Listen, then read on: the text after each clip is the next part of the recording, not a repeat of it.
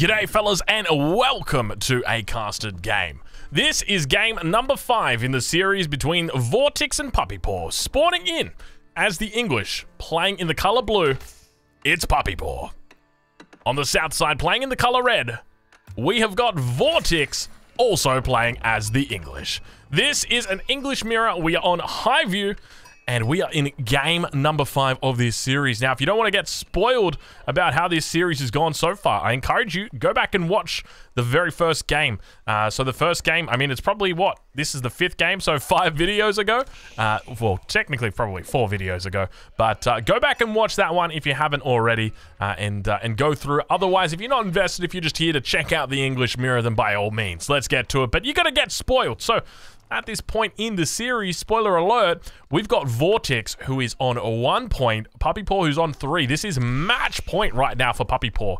Incredibly important game for both of these players. Puppy Paw going to be able to win the series here if he wins this game. And by the same token, Vortix going to be able to keep himself alive a little bit longer in this series. And you might be wondering, what the heck are these guys playing for? What's so important, Drongo? Well, guys, this is the road to Red Bull Wololo Legacy. These guys are playing for a ticket right now, a golden ticket to Red Bull Wololo Legacy. That's a $300,000 Age of Empires 4 tournament held in Heidelberg, held in a giant castle. And I don't know about you, but it sounds pretty cool. I reckon if you were giving me a golden ticket to go there, I would be happy to take it. I would be happy as Larry because a castle sounds pretty damn awesome. But you know what else sounds awesome? An English mirror. It's been a while since we've seen one of these. I think the last time we actually saw one of these, cast your mind back to EGC TV's Golden League, the group stages, yeah, I think the group stage is probably the best way to say it, in the off-meta bans, or the off, yeah, I think it was the off-meta banning, and basically, like, English just became the only civilization that people were picking. And I remember watching a Viper series where he picked English like 4 out of the 5 games. It was crazy. We saw a lot of English in that round specifically. But I'm looking forward to seeing what kind of differences we've got here. What sets these players apart? Because one of the big factors that we have seen in this matchup has been the Abbey of Kings. And will we get to see it today? That's going to be the question, because I got a feeling that we might. It makes a lot of sense in this matchup to be running Abbey of Kings, just simply because the knight, it's very, very powerful, very potent, and you're able to actually heal up those knights at a tremendous rate with the Abbey of Kings. And so I wouldn't be surprised if we actually see 2 TC or even 3 TC, or rather, it would be 2 TC into the King's Palace being the 3rd TC from both of these players, just simply because when you're on the defensive in this matchup, it's very, very easy. You got a lot of things working for you. You got those extra arrows from the town center. You've got that extra damage or that extra rate of fire coming out from your network of castles. And then don't forget, you got the longbows, baby, with all that extra range. So look, are we going to see early aggression? Probably, but I would suspect we might even see things a little bit crazier. But we'll have to wait. We'll have to see how they go about doing it. Early farms already coming down for both of these players. We can see Vortix going with the farms that he pioneered. This is the classic Vortix farms. Compare that over to Puppy Paw, and he's just running the standard farms. Nothing too crazy here for him at this point in the game. Goldmine slowly working its way up. Right now, if I had to do a percentage, I'm gonna try my best to say it. I would say that there's probably like a 30% chance here that we see an Abbey of Kings. Could you imagine if we saw double Abbey of Kings? Oh my god. Oh my god, could you... now I'm getting myself all worked up over here. Vortix age up coming through. It's gonna be the Council Hall. Damn. I was getting myself excited. I'm like, oh my god, what if they both went for Abbey of Kings? Okay, and now back over on the other side, Puppy Paw, his age up about to come through. It's going to be the... it's going to be the Abbey of Kings, I can tell. Oh, damn it, it's going to be Council Hall as well. Damn it, dude. I was hoping for something a little bit exciting, or a little bit more exciting than the Council Hall. Not going to be the case today. We've seen a couple people actually try out the Abbey of Kings. Obviously, you guys will know Kalp. I think it's Kalp Corp. I don't know exactly how to pronounce it. I should probably check with him. But he loves to go the Abbey of Kings. We've seen him doing it for months, really. Even before they buffed it, he was doing it. And we've also seen Demuzo actually picking it up recently. I saw him do it on a Mongolian Heights game. But early harassment coming out already. Puppy Paw going to be looking on the defensive here, because he's taken quite a bit of damage here with his scout. Second scout going to be coming back. It's already lost a lot of its health. So with that, we're going to see Vortix with the priority on this gold vein. That's going to mean that the scouts are just going to have to chill out for the moment. Villagers just going to have to hang back. And we actually see a couple of arrows fired off towards this. And I think that's going to force Vortix back. He's like, you know what? He's English. Yeah, maybe I should respect that. But he doesn't. He doesn't respect that. He doesn't care. Double scout now coming out. Couple of the villagers going to be here as well, just looking to tee off. And you can see how annoying, how pesky he is being here. We'll tune in on Vortix's base. You can see 4 villagers are tapping away at this council hall. So whether we see early aggression or not, I'm not sure. A lot of wood in queue, though. There is the potential that there is just a huge amount of longbows that come out now. 5 longbows queued up. That is a lot of longbows. I gotta be honest with you. You know, I'm not that good at counting, but I know 5 is a lot. That's for sure. So 5 longbows going to be coming out at this stage in the game for Vortix. Is going to be moving out across the map. We'll tune in over on the opponent's side, Puppy Paw. And remember, this could be a very costly mistake. So for anybody who doesn't know about this mistake, that, well, I say mistake. It's not really a mistake. I mean, it's just a decision that can land him in hot water. Puppy Paw has put his council hall at the front of his base, right here. And remember that you can see the rally point here. That the archers or the longbowmen don't come out here. You would intuitively think that the archers would pop out the back and then just walk here. Not the way for the council hall, my friend. No, they pop out the front door. They have to. It's part of their ceremony. It is the council hall. I believe it is some sort of religious building. And the problem is that if Vortix has got a really decent mass of longbows, he comes and he stands here with his longbows, and he kills any of the longbows that pop out here, despite their religious, you know, celebrations that have occurred at the front door here. Unfortunately, they lose their life, and now those longbows do begin to push forward. You can see the numbers at the moment still looking relatively good at the moment for Puppy Paw. He's going to be able to hold on. He's got villagers if he needs to pull them as well, but you guys can see exactly what I'm seeing now. No villagers pulled just yet at the moment for Vortix. Vortix somewhat infamous for pulling his villagers. He's got plenty of sheep back here, only on 2 farms at this point in time, so still investing a lot of resources towards keeping a lot of resources yet to invest them heavily. Puppy Paw on the other side, though, he's got quite a lot of villagers on farms, so already with 7 farms down at this point in the game, so quite early. He's already got those 7 farms down, so some differences between these two guys. Obviously, one of them a little bit safer, one of them a little bit more aggressive. Puppy Paw, now he's got lots of gold in the bank. The question is what he looks to do with that. He's got his wheelbarrow through. No horticulture just yet. Longbow's going to be able to tee off towards that scout, managing to take it out. And with that, he's going to be running blind now. He's got no scouts, no way that he's going to be able to obtain information. He's going to have to drop his own stable or look to get another scout out of the town center, which of course you want to avoid at all costs. We now see an outpost coming down. Vortix scouting this one out. Remember, Vortix has got both scouts up for himself at the moment. He's looking in a good spot. He's turned this series around, really. I mean, it started off looking very scary. He was down 3-0 in this series. He managed to take a game off Puppy Paw, and now things in this early stage of this game are looking good for him. So Vortix going to be holding on here, losing out one of the longbows. Second one taking a little bit of damage here as well. More units coming across the map. He's going to be trying his best to link up with those. Blacksmith is out. +1 is through. No siege engineering just yet. But we do see that +1 is coming through. It's going to give him a little bit of extra damage here. Sounds like it might be a wolf that's in the mix as well. I can't see it. But numbers actually looking pretty decent here at the moment for Puppy Paw. He's definitely got the advantage, and we can see that the villager is going to have to fall back away from this outpost. Now looking to rebuild that outpost. Numbers at the moment, 7 longbows compared to the 10 longbows. And remember, he's got the defensive advantage of being able to reinforce here. He's going to be careful not to lose that villager. He's going to be careful not to lose that villager. I don't think he can spot it. I don't think he can spot it at all. The villager going to have to fall back from that position once again. If the outpost gets up, he's going to be really, really doing well. But until that outpost gets up, it's going to be a bit more difficult for him. Longbows coming in. More reinforcements on the way across the map.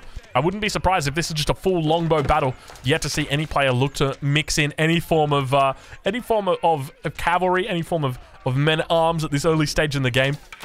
Hey, keep in mind, English in this matchup, I've seen games where there's only been longbows. It's been a 25-minute feudal game with only longbows and rams that were made.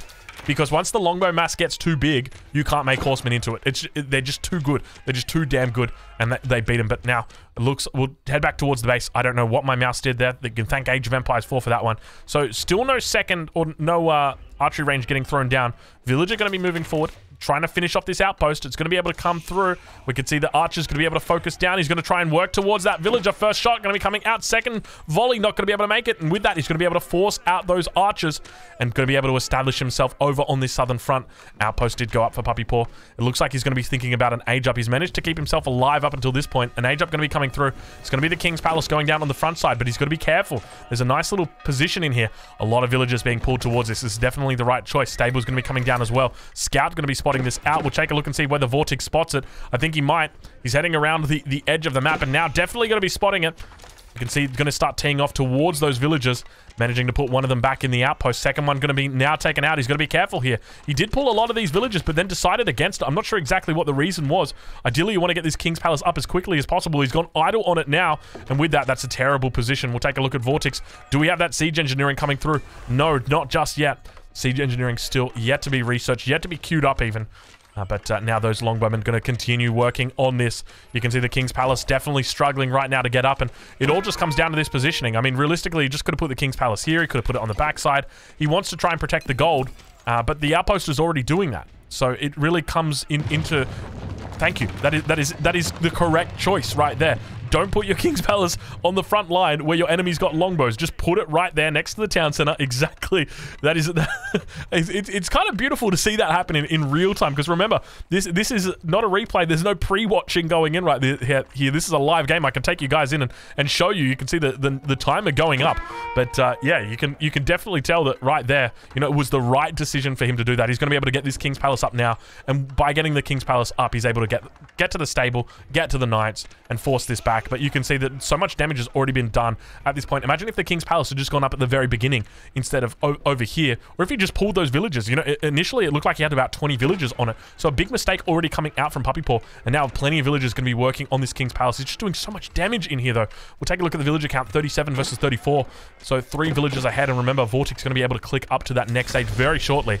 Has massive control at this early stage, starting to get that outpost coverage up as well. First outpost up in the middle. No real other outposts out for him, though. King's Palace probably going to be going down on the gold mine here for him. It's going to be very safe for him to do that. But just keep in mind that in this position, though, he's going to be dealing with knights. He's going to be on the defensive. And it makes sense for him to try his best to be a little bit more defensive. He already spots that stable from coming up. So he's going to be focused on that, but he's actually idling the gold right now, which means less knights going to be coming out. 172 gold at the moment. He's got 2 knights in queue. The other big factor that we're going to be looking to see players contest is relics. So we're going to keep an eye out for that. Both players are going to be hitting castle at roughly the same time. I say roughly the same time. You know, within the same realm here. We're not talking 20 minutes versus 40 minutes.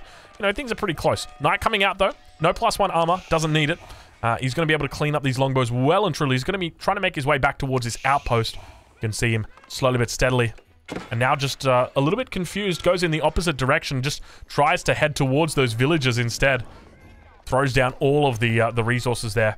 And now looking to expand out. Not going to be out over on this east side. Rather, heading up towards the north. It's going to be a mill. Is he going all in at this point? What is Puppy Paw doing? Or is he going imp? Why is he moving so many villagers out to food? That's going to be 28 villagers on food. That's a lot of villagers on food here. 1 villager on wood? I think is he going fast imp here? I'm not kidding you. I think this could be it. Okay, moves a few villagers now over to wood. When I see a mass migration of vills like that, to me it almost looks like he's just said, I'm just going to go straight to imp here. Because he doesn't have the production to sustain, he doesn't have the production to sustain this many villagers on food right now. Villagers dropping off some wood. He's going to drop down another lumber camp. Rebuild those ones up. Longbow up towards the north, going to be coming out. So many low health villagers here. He misclicks. He misclicks. He doesn't get him. He could have got 2 of those easily. Unfortunately, the knight going to be able to come out, clean this bad boy up. You can see he's got lots of units around here. Outpost as well in the middle. And now Vortex is going to be thinking about much of the same. Double stable, monastery also coming up for him. A little bit of a raid, going to be able to prevent this gathering from coming through. No villagers lost just yet. Keep in mind, no textiles coming through for him. The Gatling gun going to be able to fire off down upon these units. And with that, one of the knights goes down. Second knight going to have to fall back towards the base. Things going well. We see a second stable added, though, for Puppy Paw. So perhaps not quite going for that fast Imperial like I once dreamed of. I mean, even if you go fast imp, what would you go for? What's the idea behind a fast imp, Drongo, you dickhead? You got to start thinking about these things before you say them, mate. But in all seriousness, though, fast imp, I mean, we've seen people like Lee Nock do it. He did a classic strategy in Outback Octagon multiple weeks in a row. Fast Imperial into GG. But Vortix, not going to be biting that one. Neither is Puppy Paw, but he's going to be moving out across the map, though. Relic's going to be the name of the game here. Going to be looking to focus down those central relics as soon as possible. Knights out here, sieging down the outpost in the center. No arrow slits through, no springald emplacement just yet. He's going to be able to lose that. We'll take that one out nice and early. Knight at the same time going to be picking up a Wolf. Wolf has managed to lose line of sight, and with that, Knight going to be able to run in towards this position. Bell going to be going off straight away. Our English player is going to be alerted to the fact there are units in his base. Villagers turn around with their bows and say, "Hey, hey, what if we just kill him? What if we just kill the Knight that comes to our base?" Okay, all right, let's do it. And they do it, and that's what they did. And the discussion worked. 2 of them died for it, but you know, it was a valiant effort nonetheless. Outpost towards the base of Puppy Paw is about to go down. We do hear relics being picked up now. It's going to be relics from his enemy, I suspect. We'll take a look and see whether we've got a monastery out just yet for him. No monastery whatsoever. Now, relics don't play a big impact in this matchup as much as other matchups do. Just typically against the English, relics aren't a big deal because, well, they've got enclosures. Remember that. So enclosures going to be giving them plenty of gold in the late game anyway. So 80 villagers on farms is equivalent to about, what, 1,000 gold a minute passive. So even if you've got 5 relics, that's 500 gold a minute. I mean, 1,500 and 1,000, there's a pretty big difference between that. But when you compare that, you know, 1,000 versus 0, which is what any other normal civ would have, yeah, it's not really that impactful to deny them relics. But obviously, you'd still rather have them than not. Vortix now looking to defend against another raid coming in here. Puppy Paw trying his best on that north side.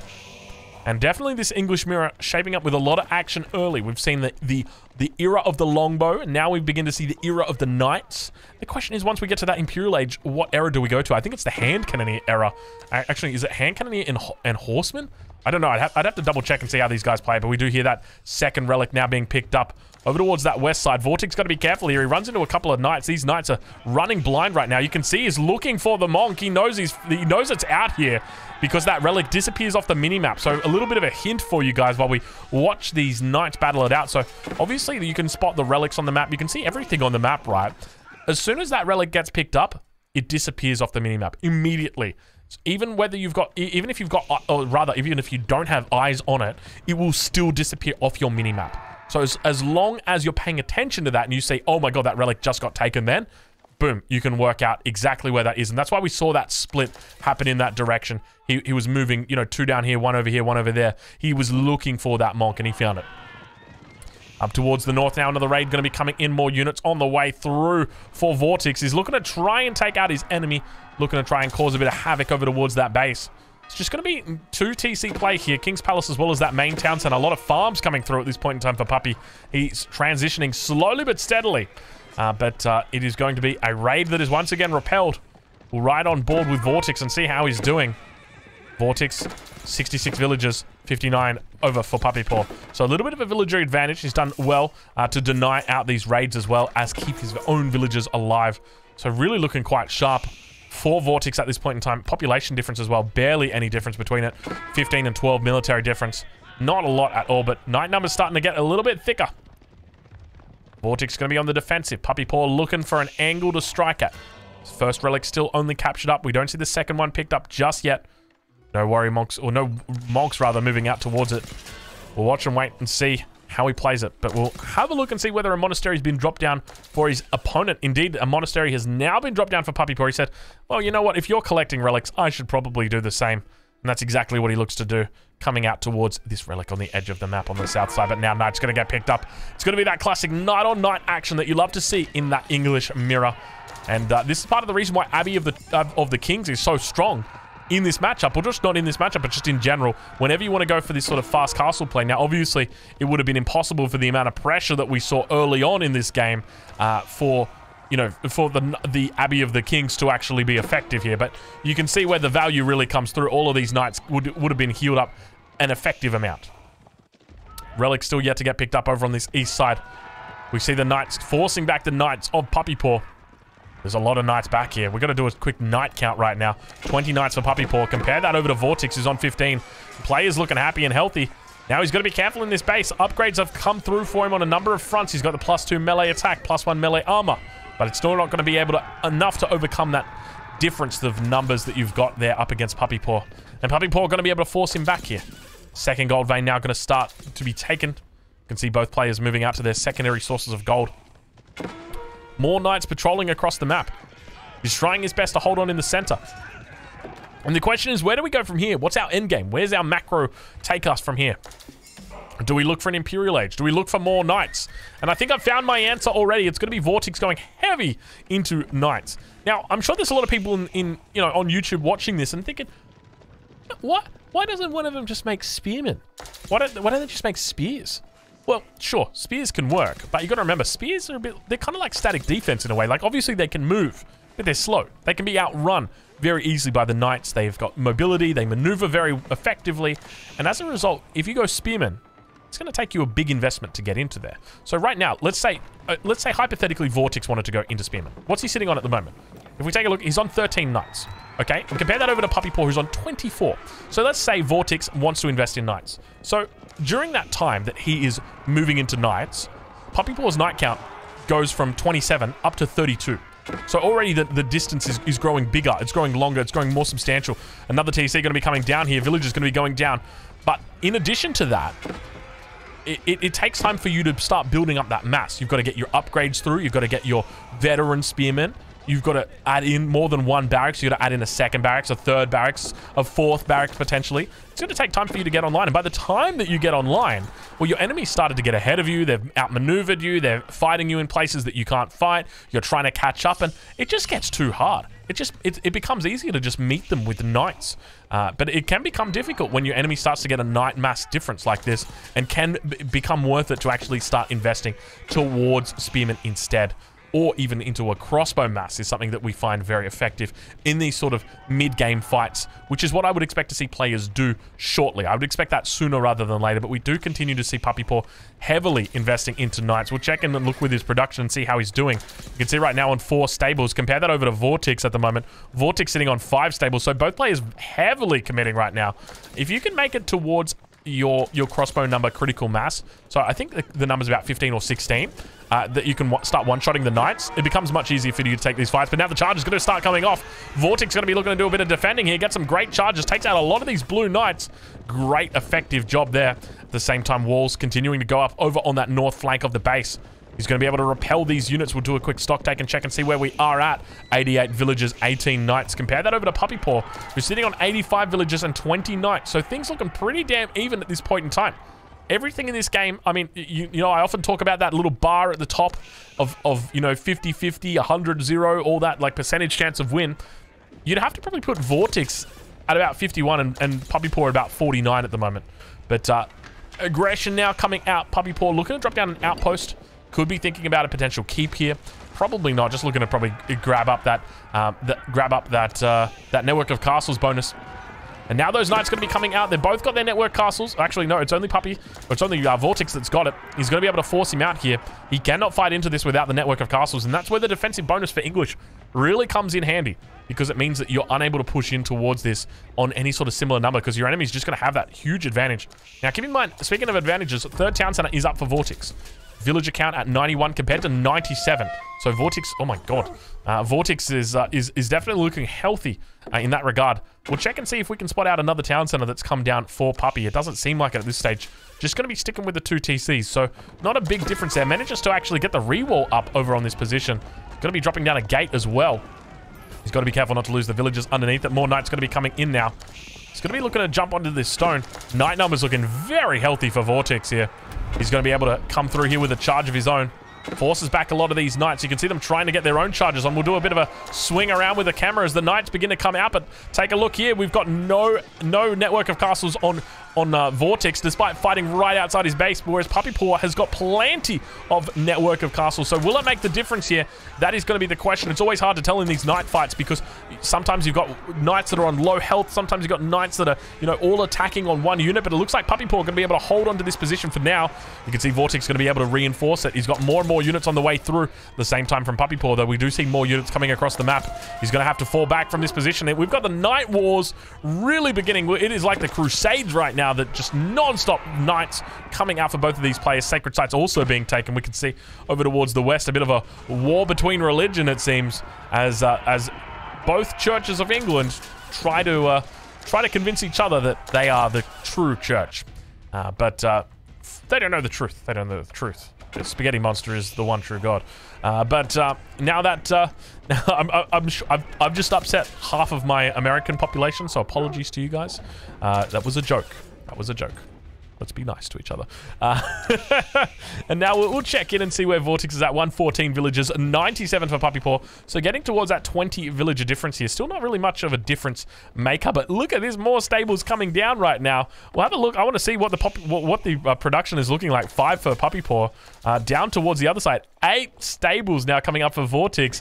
I tell you what, I mean, we see a lot of matchups where there's only knights. Like, you watch France versus China, there can be only knights in that matchup. Very often, if the Chinese player goes for a fast castle, it will be literally knights only. So that's one of the matchups. This is another one. Interestingly, neither player going into crossbows. Crossbows would have been a pretty reasonable decision for either of these players when you start talking about the numbers that we've got here. But I guess once again, can you imagine the difference that an Abbey of Kings would have made in this matchup with this many knights? Can you imagine the value that you could have got out of an Abbey of Kings here? This is where Abbey of Kings starts to become less of a meme and more of a real possibility. But once again, Vortex is going to be pushing out of his base. Keep in mind, pushing out of the base. Huge mistake. Network of Castle is going to be applied to his enemy here. Vortex numbers on 18 at the moment. Compare that over to his opponent, who's on 21. Puppy Paw going to be looking to hold on here with that Network of Castles bonus. An extra 25% increased attack speed. He holds on. He forces back all of these units. Things looking good, but a little bit of a raid going to be coming through on the Woodline. Villagers going down. Puppy Paw, he's sitting on 101 villagers at the moment. 125 for Vortex, and things shaping up even stronger right now for our Spaniard as he fights through on this game for his life. We enter the 26th minute right now, and he's looking good. I'm starting to push his number up a little bit further. I'm going towards like that maybe 56, 57% number right now. Things are better for him. I love the fact that he's got plenty of production down as well. It means he's going to be able to spend all of those extra resources. But speaking of extra resources, he's got 2,400 wood right now, dropping down. Oh my lord. All right, well, this is what I was talking about a bit earlier. Remember how I said, like, you know, the switch, it's going to take time. You know, it's going to be hard for you to do it. You know, there's no guarantee that it's going to work. Your enemy's going to be invested in a whole bunch of stuff. Well, it turns out, oh god, Puppy's Imperial. Oh god, Puppy's Imperial. So with Puppy Paw reaching Imperial, this becomes a decisive moment in this game, or a pivotal moment in this game, because Puppy Paw has gone the Wingard Palace, and he's put it right on the front of his base. And just like with this Council Hall, the problem now is if your enemy comes up here with their army, your Wingard Palace is useless because they're actually able to camp on top of it and kill anything that comes out of it and eventually siege that down. Now, me personally, I prefer my Wingard Palaces right back here where they're nice and safe.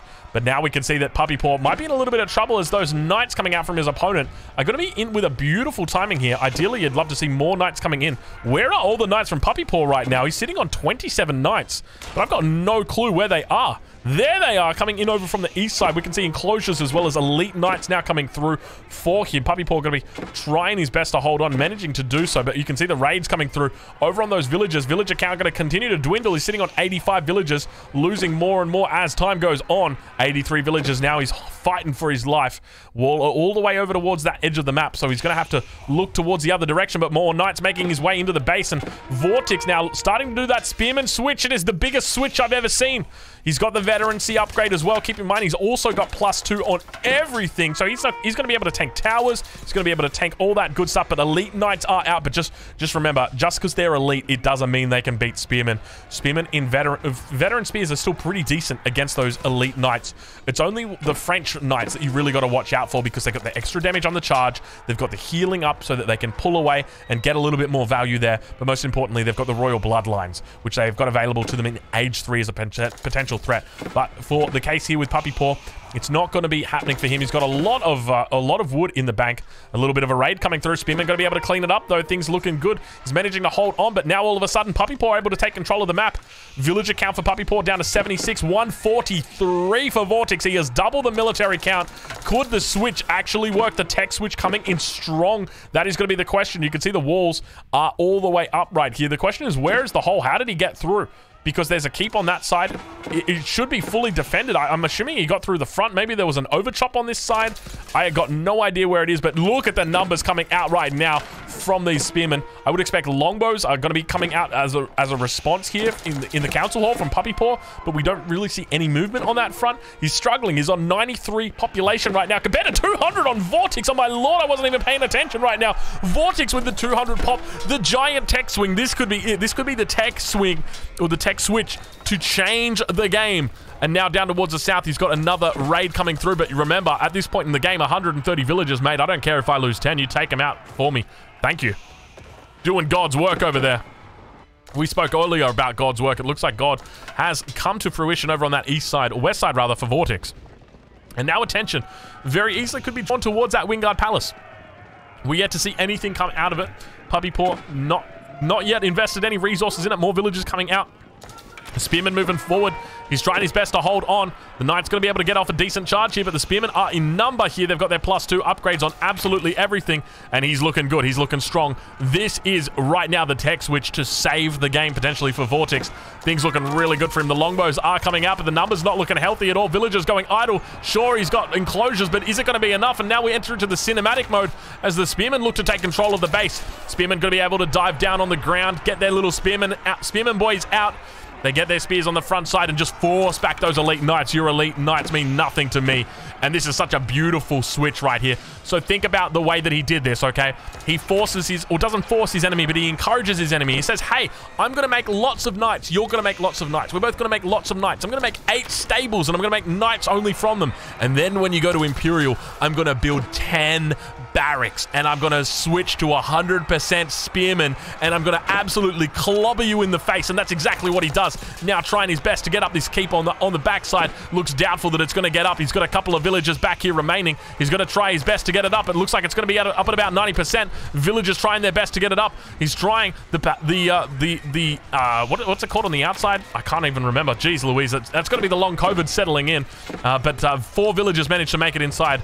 I'm going to be thinking about that word all day. The things that are on the outside of a building when it's getting constructed or when it's being... Good game, never mind. I don't even need to think about that right now. Good game going to get called. Puppy Paw going to be taken out. We're moving on to game number 6, and we got ourselves a match, ladies and gentlemen. This was match point. There was the chance that Puppy Paw wins this. He wins the series, but no. Vortex takes back another game, and we are at 3-2 in this series. The villager count, you can see the difference right there. Absolutely beautiful. The military count, oh my lord, don't get me started on it. Those spearmen coming in, beautiful timing on that switch there. Wasn't too early, wasn't too late. Was it impeccable timing? That right there is how you do it. Fellas, I hope you've enjoyed this casted game. Game number 6 going to be coming up shortly for you. Don't go anywhere.